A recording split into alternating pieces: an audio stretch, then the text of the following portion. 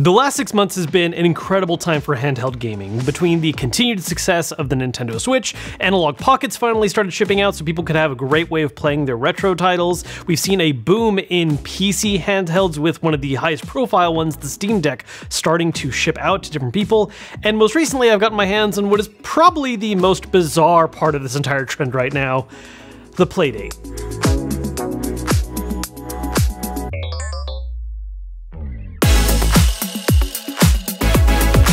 If you haven't seen or heard of this thing before, the Playdate is a very specialized handheld that I would say is targeted at a very specific kind of gamer. It's based around this concept of having a very high quality built system with a focus on an anachronistic design. It's a very sort of old school approach and almost like a re-envisioning of, hey look, this is how old school gaming handhelds were, but what if instead we focused on a slightly different kind of design, in this one namely being the addition of a crank as a way to play games. When you buy the Playdate, you're not only paying for the system itself, but also for its first season of game releases that are being released at an intentional kind of pacing wave where every week 2 new games are being added to the system over time. Now, I've only had the Playdate for about a week and the current library is just sitting at 4 games, but the 4 games that are currently on here I think offer a really interesting look at the very kind of different directions that you could take with this system, and it really has me intrigued for what the kind of full first season is going to end up looking like. Before we dive into the specific games and my experiences with them, I do want to touch on just the physical build of the Playdate itself, which is honestly really good. This thing is super solid. It's surprisingly kind of dense for its small size. It's not super heavy or anything, but just you can definitely tell that there is stuff in here. The body feels strong, buttons, D-pad feel good, and of course the crank itself, yeah, it's a very working, smooth-feeling crank. Based on the fact this is targeted at a very sort of old-school game design in a lot of respects, the audio coming out of it is very clean, although it is just, you know, very simple old-school sounds. And the display is really, I think, one of the parts of the system that are simultaneously some of the coolest parts of it, and also just a little bit disappointing. One of the pitches behind this display is that it does not use a backlight, but instead relies on a very highly light reflective screen. Now, the result of this is that when you are sitting in the right light, this thing looks absolutely beautiful. The clarity of the image and the way that the visuals of the games just come across is a really nice, clean look. It's like the best version of what a Game Boy could look like from way back when.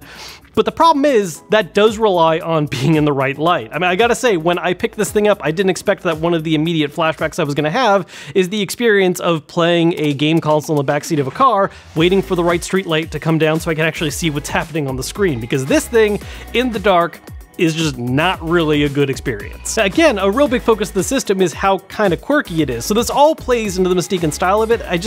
There's a part of me that ultimately does wish that while the reflective screen looks great in the right light, an optional ability to turn on a backlight here and there for when you do want to use in the dark would have been really appreciated, especially considering the price point for the system. Now, as for the actual experience of playing games, as I mentioned, there are only 4 that are currently available for me to play on, but they are all very interesting, unique, different directions. The first of these games that I played is Whitewater Wipeout, which is probably the simplest title currently available on the Playdate, because it is based on the simple idea of playing the game and trying to get the highest score you can. It's a surfing game that is controlled primarily just by using the crank, where you try to not only keep your balance and keep moving as the wave is falling apart, but also trying to do really cool tricks at the same time. I am really bad at this. It is probably a game that I should be putting more time into to try and get better, but as far as the games on here go, it's probably the one that's really held my attention the least. It's a really fun, simple idea, and I'm sure we're going to be seeing some more games that have that kind of very straightforward high score approach to them,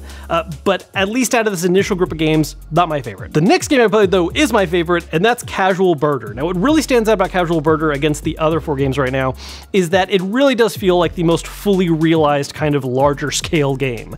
There is a plot, there is a town you're walking around exploring, there are in-depth mechanics where the entire idea is using the crank on the Playdate as a camera focus as you try to capture pictures of different birds around town, while also competing against enemy bird photographers that are jerks. It's this really strange plot that I have fallen in love with, and it's the type of game that I really am hoping to see a few more experimentations with ongoing. I know one of the other games coming out very soon is a visual novel with branching plots, and those are the kind of experiences that I think I'm the most interested in with this system, is where you have these larger scale adventures that are just somehow still kept on this very tiny little system, almost evoking the kind of feeling of playing Link's Awakening for the first time on the old Game Boy. Game number 3 is Crankin's Time Travel Adventure. This is more or less a puzzle game that is built around the entire idea of using the crank to control time. By winding it one way, you're going to go forward in time. By winding it the other way, you're going to go back. And you need to time how you do this in order to get around a number of different obstacles and ultimately complete each of the game's challenges. I think this is the one game that I saw the most footage from when Playdate was doing a lot of their initial kind of, hey, check out these different titles we have. Visually, at least relative to this game style of graphics, it looks really nice. The gameplay is fun. There are a few parts of it that can get maybe a little frustrating with just the timing of when you want to pause time, but that's kind of the point. You want to make some of these experiences last as long as possible because these are very micro-focused games. Now, the last game that I'd be able to play is Boogie Loops, which is actually another one I'm not particularly great at, primarily because it's not necessarily a game in the traditional sense as much as it is a very simple music synthesizer that also includes the ability to program a dance routine for a bunch of animals and a slice of pizza to just move around to. In a lot of ways, I think this is actually the most endearing title on here right now because even though I'm personally not really great at doing music stuff like this, the concept of what you can do with it and the type of different things that people can create and share with it is a really charming concept. Overall, so far, Casual Birder and Crankin's Time Adventure have definitely been the strongest appeals to me, and I'm looking forward to seeing more titles kind of travel in this vein. But again, what I think is really cool about this full set of titles is how very different each of them has been. And to top that off, I think one of the most interesting aspects about this whole system to me is how it doesn't really explain a whole lot much to you. Now, if you watched my Steam Deck video, that might be kind of funny to hear because one of the problems I've been having with the Steam Deck is that I do wish there was maybe a little more clarification and instruction on all of the system's various features. But when it comes to the Playdate, ultimately, the only thing you need to figure out is, okay, I've got a D-pad, I've got 2 buttons, and I got a crank. What do I need to do to play these games? And so there's almost this kind of very light puzzle aspect to every time you start up a new title, just trying to find out, okay, what's the gimmick here? How is the crank going to come into play? What exactly am I doing here? Obviously, with only 4 games out right now, this isn't really a full review of the Playdate as a system. Really, the only way to kind of have the full feeling of its value is seeing that full first season of games come out. I will say, based on the experience so far, while I really do love this thing, the $180 price tag does feel a little steep. Maybe as more games come out and my experiences with those kind of grow over time, that opinion will change. Ultimately, it is a very charming experience. It's just, you definitely need to be a part of this very specific audience it's targeting at, who are interested in just kind of trying different interesting little experiments in gaming. If I'm being honest, yeah, it's even a touch bit pretentious, but there's so much charm going into this thing that it's winning me over so far.